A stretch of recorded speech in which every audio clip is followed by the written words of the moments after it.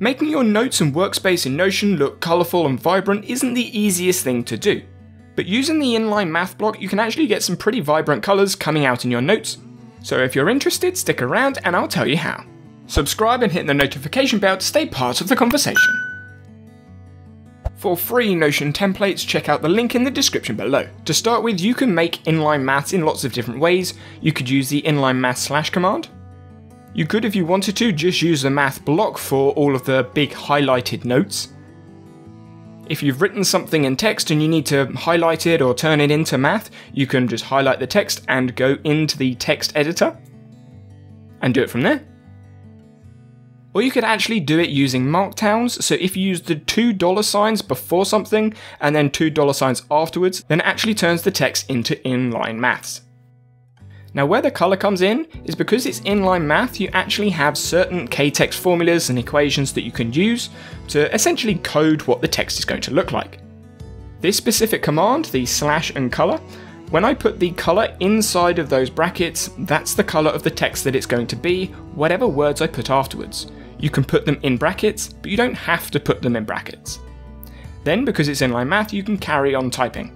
So if we go for those $2 / colour, select the colour and we put it into brackets and then type what we need, and then put the other $2 signs, that will then give us our output. There are a few different ways you can actually add colour into your notes. Using the command colour box actually puts a coloured box behind it, just like highlighting notes. But with this command you actually have to put the brackets around the words you're going to say, otherwise it only puts the box behind that first character. And we can combine both of these commands together, so if we go to the beginning of that formula and put /colour, we can now change the text colour to white and the background is black. You can pick any colour you want, and if you know the number code of the colour that you want, you can actually put that in instead of typing in the colour, blue, red. You can type those numbers in with the hash and then whatever the number identification is. One other thing you can do with the highlight box is if you put an F before the colour box, it actually gives you the option to outline that colour box. So I'm going to have a blue outline, a yellow background, and then black writing.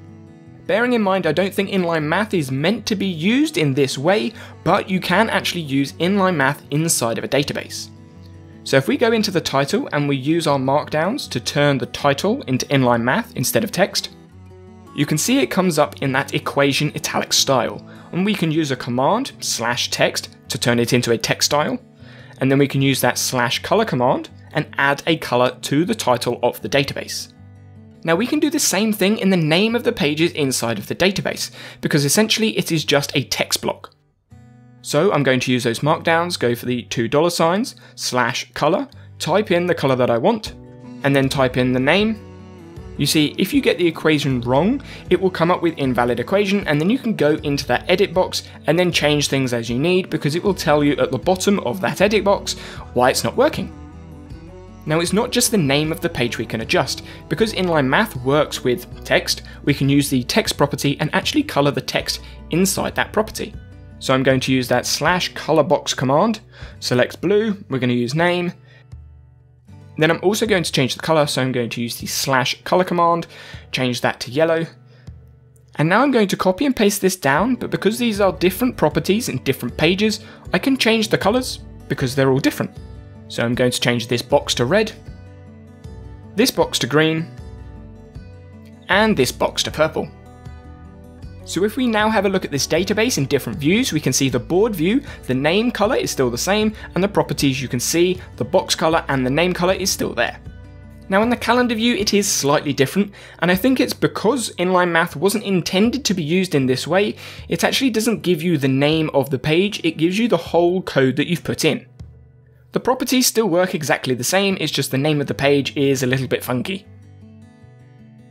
And you can see as you go into the list view, the same thing happens, the name of the page is actually the code, not the name that you've put in. But the properties still work the same.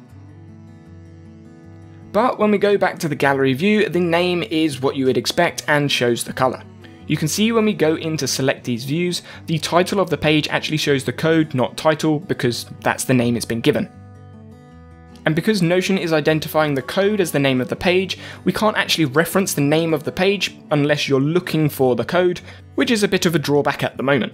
If you're looking to speed up your note taking, maybe check out this video over here and I'll see you there.